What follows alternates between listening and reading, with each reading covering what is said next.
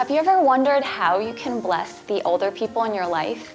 Hi, I'm Isabel Tom, and I'm the author of The Value of Wrinkles, a young perspective on how loving the old will change your life.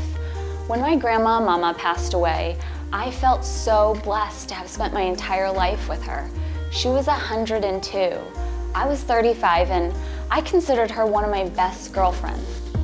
Over the years, I have spent a lot of time with older adults. I grew up in a multi-generational household and didn't move out until I got married.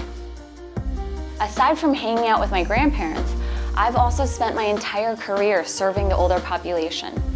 Here's the thing, with every job that I've had, I've come upon new insights that have made me more and more passionate about serving the older generation. And so I want to share my story with you because after reading my book, I really believe you will never think of old people the same. If you are unsure of how to love an aging parent or grandparent, if you are burdened with caregiving, if you are looking for ways to honor and bless and shower your elder with love, then consider this the ultimate guidebook and encouragement for you. I can't wait for you to read it. To get more info, visit isabeltom.com.